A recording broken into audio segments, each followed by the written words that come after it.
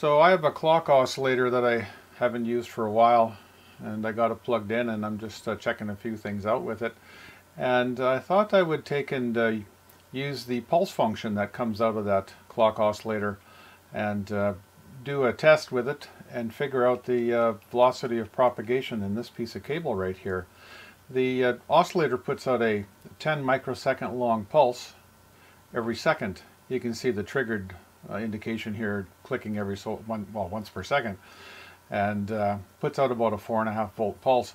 And the rising edge on this is fairly quick. It's a little less than 2 nanoseconds, so it should give us a decent reading anyways. And I just wanted to show another thing here too before we carry on with this, and I've got it terminated with 50 ohms. So our signal comes in down here on this piece of coax, goes across this T, and as it flies by the channel 1 here, it shoots on down the 7-foot piece of cable here and comes in over on the other side where there's another T. The scope itself has got 1 megohm input, so it doesn't properly terminate this. So I've put a 50 ohm termination on the end of the cable here. And if we take that 50 ohm termination off, we can see what happens to our signal here with the ringing. Every time there's a quick transition like this and it hits an improperly terminated transmission line, this is some of the stuff you get.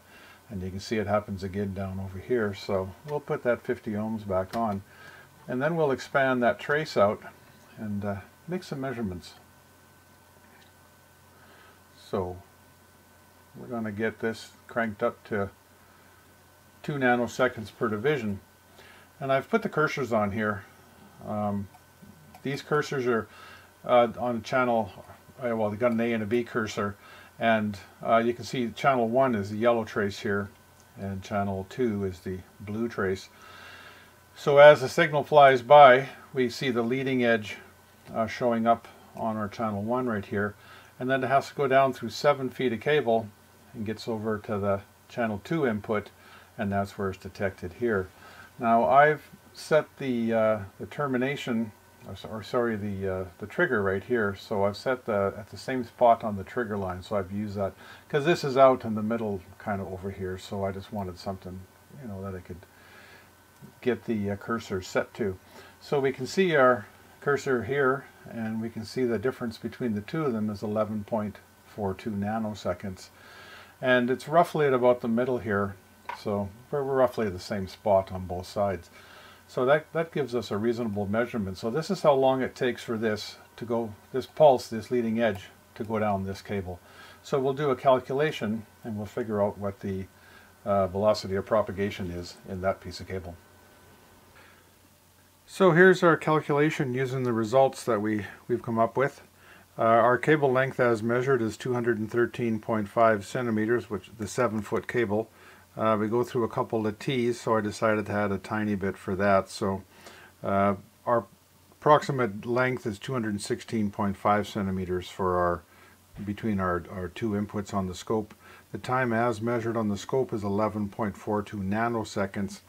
So we're going to plug those into our simple formula here for the velocity factor. Here's the length of our cable. Here's velocity of light, 300 million meters per second, and that's see that right here. And here's the time that we measured from the scope, which is the 11.42 nanoseconds. And we calculate this out and we get these two numbers here. And then we do the division, and this is our final result, 0.632, which is 63.2% for the velocity factor in that piece of cable.